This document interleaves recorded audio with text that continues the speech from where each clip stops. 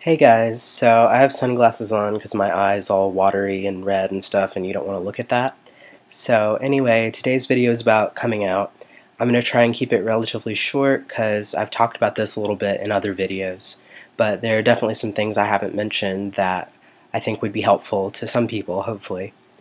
I came out, like I've said, when I was about 14 or 15, and I did it before I really thought about it. I didn't have a plan, really.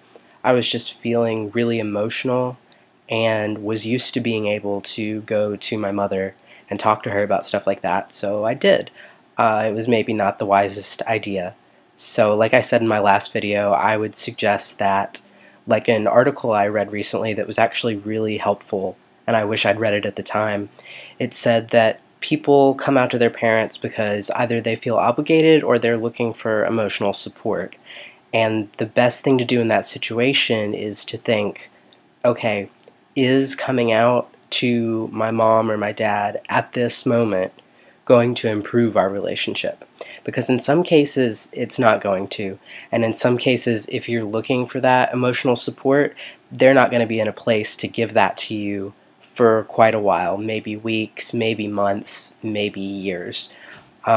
So if that's why you're coming out, then it might be worth it to look a little bit deeper into that and decide if maybe doing that later would be better for you and for your relationship with that person.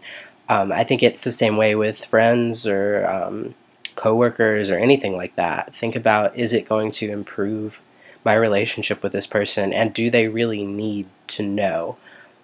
Also, I would say ideally come out in person, but I know that that's hard for a lot of people.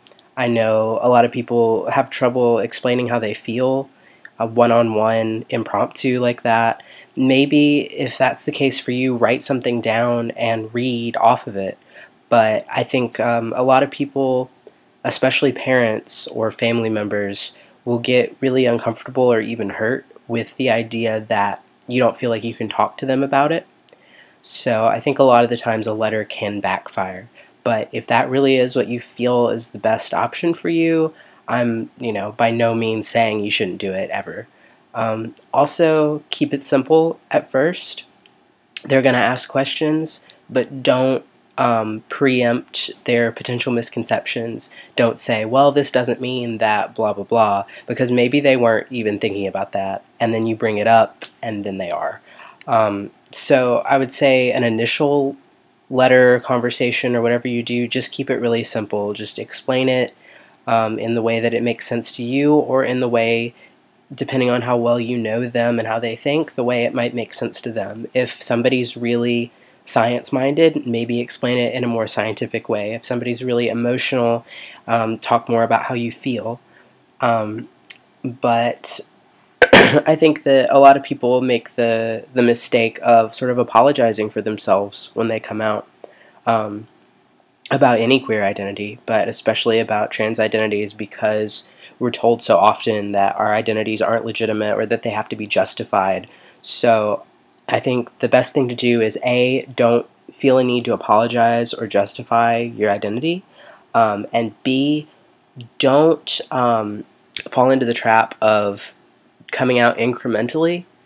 If you're not sure about your identity yet and you really don't need to come out to that person yet, maybe don't, because if you come out as, okay, I think that, I'm binary identified, well, no, never mind, I think I'm actually more genderqueer, no, never mind, I thought about it some more, I'm more binary identified, however that process goes for you, people who don't really understand how fluid identity is or how hard it is to really know what your identity is may see that as, proof that your identity isn't really real, or that you don't really know what you want.